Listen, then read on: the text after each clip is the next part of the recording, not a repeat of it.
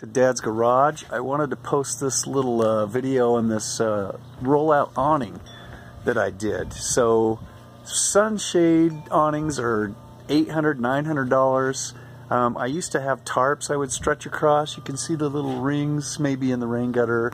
Had these posts over here with eye bolts in them. Another one there that I've since taken down, but it was kind of a pain in the butt to put up tarps, and they'd flap in the wind. And so I did a little research on Amazon. Well, on the internet, period. I'm kind of an Amazon guy. I buy lots of Amazon stuff, but again, you can spend $400 or $500. This one, believe it or not, it's a 10 by 8, I think. Is it 10 or 12? Anyway, it was $159, and a lot of the reviews were, it's cheap, made in China, can't understand the instructions, and I agree with that a little bit. It was very frustrating to put it up.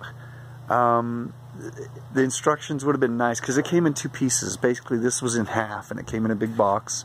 Yeah, I did have to roll it out, and I put it on the table here and put it together. These arms up underneath, it would have been amazing if they just would have been marked right and left.